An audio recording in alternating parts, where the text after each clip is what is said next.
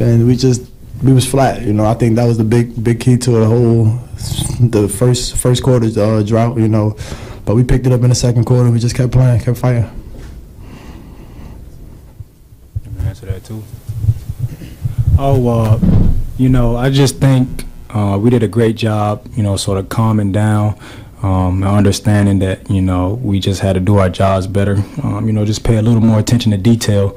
And, you know, it resulted in, you know, 32-9 run, you know, to finish the game after that point. So not just the offense, but the defense picked it up as well. And, you know, props, shout out to the whole team.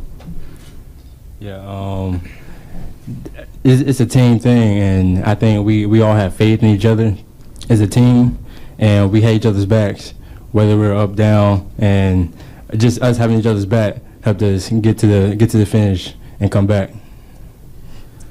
PJ, first of all, congratulations on being the first XFL quarterback to reach 1,000 career passing yards. Thank you. But you did sputter a bit today. What specifically do you think went wrong, and then how do you pick yourself back up because you were able to turn it around and get your team back on track? The first interception was a bad read on my end. Should have got inside, and I saw him running out there as well. You know, just me trusting my arm strength and everything. I felt like I could get it past him, and he just made a great play. And the second one was just a bad throw, bad decision.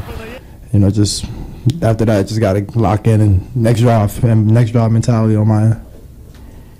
For all you guys here in that second half, it seemed like the offense was really clicking here, specifically the passing game here. Just what was different in that second half? We answered we just completed the ball. O-line blocked really well, and we just was out there doing. We had opportunities in the first half as well, you know, but a couple bad decisions on my end just stopped us a little bit. I go back to just, you know, we knew we had to pick it up, and offense kind of fed off the defense, and defense fed off the offense, and you know, we just started to just pay attention to the detail, you know, and just do our own jobs and not trying to do too much. And I think the game started to come to us, you know, and I think we picked it up. Going back to what Cam said, we just had to just continue to stick with each other and fight. We knew what we had to do, and we made the big plays that we needed to, and that's what it came down to, offense and defensively. What's up, guys? Is there anything that y'all did either before or after that first game that has kind of become your regular post-game or pre-game routine? From the first game? Yeah. No, we just go out there, we just play. You know, we know what we got in our locker room. You know, we stay consistent every day. You know, we work really hard. I would say, you know, for the most part, as a team. You know, so we know what we got in our locker room. We just go out there and do what we do. You know, really it's just taking the practice over to the games. You know, we've been doing this since really December. You know, trusting in the process, trusting in Coach June's offense, you know, just what the coaches are preaching to us, and you know, I think we just really started to come together. Yeah, we're coached well by our great coaches, and they push us. And offense and defensively, during practice, we push each other. We go at each other every day to make each other better. So, we do what we gotta do, and you see the outcome. All right, Chidi with Alternative Facts Sports. PJ, I want to start with you. You had 3 turnovers today, but it seemed like you guys had a never quit spirit. Yeah. Do you think this is a big one for you and the team? The fact that things weren't perfect, that you still found a way to win, and also I want you to speak on you and Cam's relationship. Where does that come from? Yeah. Does that come from chemistry being built in practice, or just your knowledge of the game? In the beginning, you know, the 3 turnovers was just, you know, it happens. It's part of the game, you know. So things happen. You just got to bounce back from them. You know, great players bounce back. You know, winners gonna always bounce back as well. And it is what it is. I never put my head down. Never anything. You know, I just told these guys I got them.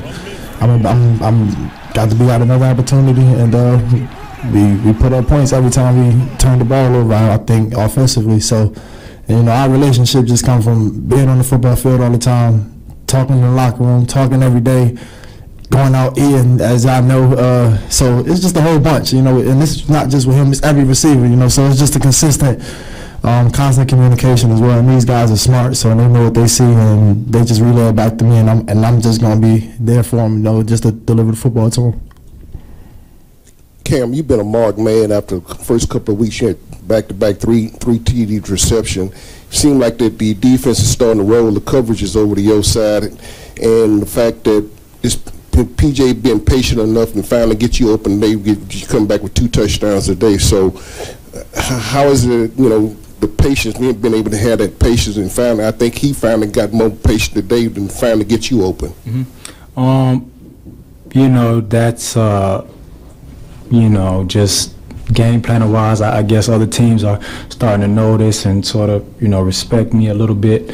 But with that being said, we have plenty of other guys that can do a great job. Today Sam had a great game. Nick Holly, had another great game, made a few big catches. And, just like I said, we trust in each other, man. We, talk all the time, laugh all the time. So we understand, that camaraderie and sort of brotherhood, is key, especially on offense. So, I just think, just continuing to push each other in practice and try to, stay optimistic, has been really big.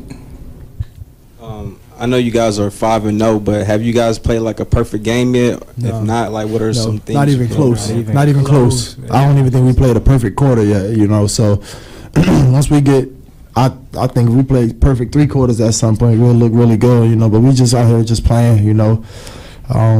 If adversity happens in a football game, you'll never be able to play a perfect football game. So we just take what they give us on defense and just go out there and play. PJ. Hadar Jones, the Garage Department Media. You hit Holly to crack open the scoring. Describe what you saw on that play and how you were, being down 14-0. You knew you guys had to go down there and score, but you went down there and did it quickly. So describe to us what you saw on that play and how you were able to find him, and talk about the move he made to get in the end zone. They ran out there with the flat, and I just saw 2 guys just go with the flat, and I knew Nick was by himself, and I knew the safety was just one-on-one with him. So just put the ball in his hands. Nick did his thing with the moves, and then he outran him to the end zone. So that was the best part about it. He got loose to the end zone. PJ, you're considered by a lot of people to be far and away the best quarterback in this league. Does that affect your mentality week to week at all? No, not at all. It's the same mentality every week. Just go out there. I play with a lot of passion, a chip on my shoulder. So the noise outside of this building, outside of the locker room, really don't matter to me, to be honest. And it is what it is. This question is for either PJ or Cam. I just got in the locker room and talking to your defensive unit, and they said that even with the turnovers even being down, that you all. They never lost faith in you all. What does that mean to either one of you all to know that on the other side of the ball that they have that much faith in you all? They know we're capable of as an offense, and they know we got a lot of playmakers out there that can make big time plays, and just get the ball in our receivers' hands and our running back hands, and they're gonna do what they gotta do.